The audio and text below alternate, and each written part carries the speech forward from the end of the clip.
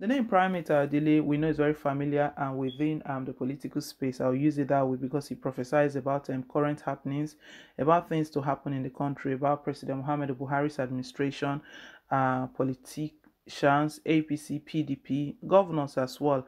And a lot of people, there are two sides of the divide. They perceive him differently. Some people feel that he's just a political analyst, that's not a true prophet. And some people see him as a true prophet, as his prophecies come to pass.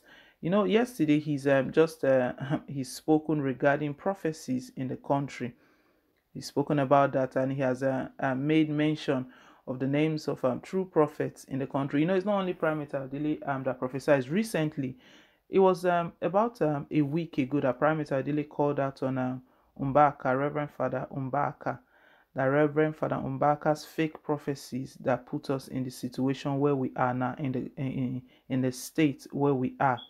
Specifically, he spoke regarding Imo State, the crisis going on in Imo State, the attack here and there and everything, and even Hope Uzodima's leadership. Not everyone in Imo State have accepted him as the true governor of that state. He's a supreme governor, and he stated that Reverend Father Mbaka is part of the problem. His fake prophecies has caused all of this we're experiencing right now. He names true prophets in Nigeria. We'll bring all of that to you shortly. But before we do, my beautiful people, please, guys, don't forget to like, share, and to subscribe. Press the bell as well. God bless you. The leader of INRI Evangelical Spiritual Church, Primate Elijah Ayodele, has addressed people on the true meaning of prophecy and why they are important in our world today. He gave the sermon during a live service in his church on Sunday while explaining how God speaks to people to prophesy about some things. According to Ayodele, prophecies can be made on any aspect of life, as there is nothing God isn't interested in about what happens in the life of any man. He stated that sometimes people take predictions and see them as prophecies. He points that there are two different things, as anyone can predict, but prophecy is a gift from God. Ayodele said there is a difference between prophecy and prediction. Anyone can predict, but prophecy is a gift from God. It can go in different ways. There can be prophecies on any aspect of life. God can speak to you about anything. God spoke to Prophet Hezekiah to speak to bones. God spoke to Prophet Samuel to pick who will lead Israel, even when the people misbehaved and wanted their own choice, just like we have it now in Nigeria. We only wanted change. We didn't ask from God on whom He wants for us, and we can see the result. I want to say that it's not a must you believe in prophecy, but our lives are more spiritual than physical, and that is the essence of prophecy. God has given some people power to foresee through dreams, hearing, visions. Whatever you see manifests in the physical has happened in the spiritual realm. Before the birth of Jesus, it has been prophesied in the book of Isaiah that a king will be born and he will have authority on his church. Several people spoke about his coming. Prophecy has changed lives. The situation we are in the world has been prophesied, including COVID-19 that struck the world. God is not someone who gives prophecies without solution, and that is why I always ask us to pray whenever I give these warnings. I do my own prayers. God wants me to say it to the world, and that is why I do it. Joshua was one of those whom God spoke to through dreams. God spoke to Jacob through dreams. We have several prophets in the Bible. I'm saying this because you need a prophet in your life.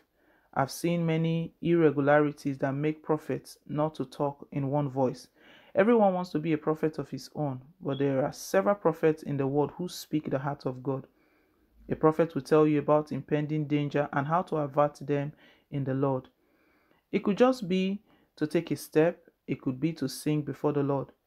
The man of God lamented that world leaders and Nigerians have berated God and his prophets, blaming that as the reason behind the predicament currently faced by the world at large. Primate Ayodele said, God speaks to those he has chosen as his prophets. Nigerians have berated God, world leaders have berated God, individuals have berated God, and that is why we are facing what we are now globally. God can use anyone, but there are people who are prophets of note, integrity, and pedigree. Also, there are differences between prophets, bishops, pastors, and apostles. While speaking on where to find true prophets, Primate Ayodele revealed that there are so many of them in the world and they can be seen in lots of churches. He then went on to mention the names of some of those he remembers as true prophets of God in Nigeria. He said, "We have many prophets that when they speak, it comes to pass." Joshua Ingila is a prophet. Primate Olaboyo is a prophet. Apostle Suleiman Omotosho Tokwe Joseph, Osi Telu, these are prophets of note that I can remember.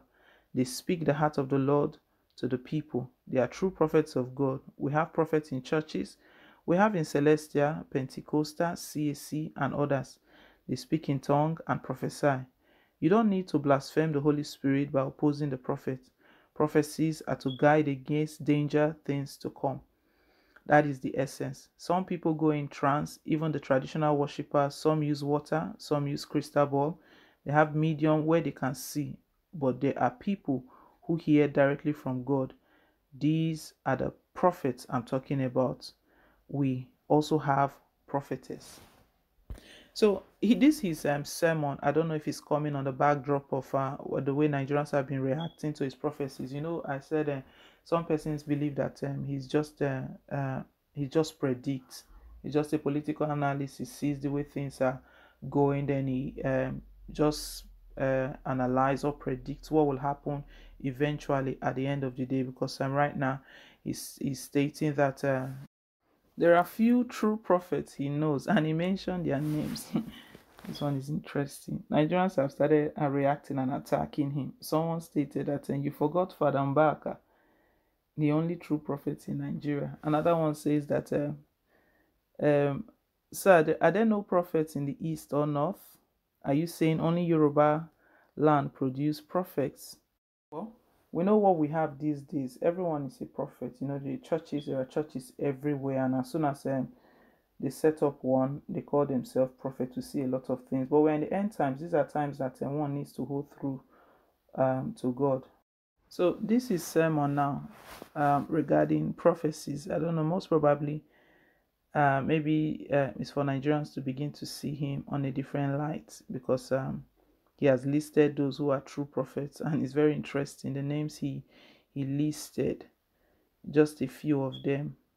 I don't know why he listed only those few. There are other prophets we know as well who prophesies